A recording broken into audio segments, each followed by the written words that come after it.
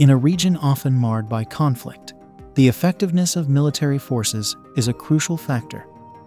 Yet, the Arab armed forces, despite significant investments and vast resources, often struggle to achieve their strategic objectives.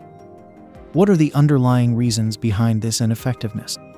Today, we'll delve into three main factors that contribute to this perplexing issue. First, political interference and corruption.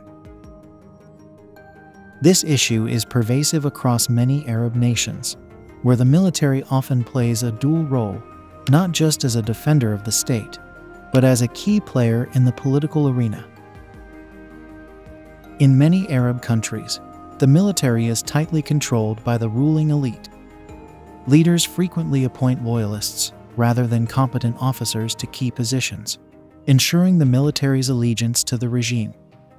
This practice undermines meritocracy and effectiveness.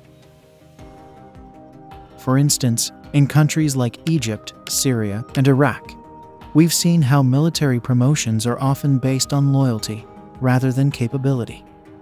This leads to a top-heavy command structure filled with officers who may lack the necessary skills and experience. Second, outdated military structures. Many Arab armed forces are organized in ways that reflect outdated doctrines and Cold War-era strategies, which are ill-suited for modern warfare. Traditional hierarchical structures in these militaries can be rigid and slow to adapt.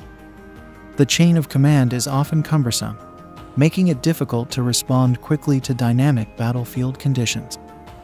Furthermore, there's a reliance on large, conventional forces rather than the more agile and flexible units needed for contemporary conflicts. Take the example of the Iraqi army during the 2003 invasion. Despite having a sizable force, it was structured and trained for conventional state-on-state warfare, which proved ineffective against the unconventional tactics used by coalition forces.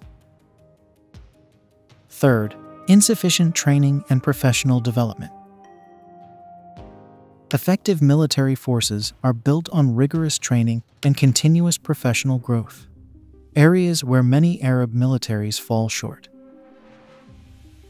Training programs in several Arab nations are often outdated, with a focus on basic drills and rote learning rather than critical thinking and advanced tactics.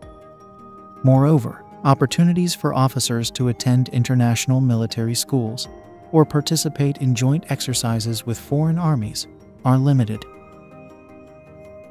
The result is a force that may be physically disciplined, but lacks the strategic and tactical sophistication required for modern warfare. This gap is evident in various conflicts where Arab forces have struggled against more agile and better trained adversaries. Conclusion. So, to summarize, the ineffectiveness of Arab armed forces can largely be attributed to political interference and corruption, outdated military structures, and insufficient training and professional development. These factors combine to create a military that, despite its potential, struggles to achieve its objectives effectively. Understanding these challenges is the first step towards addressing them.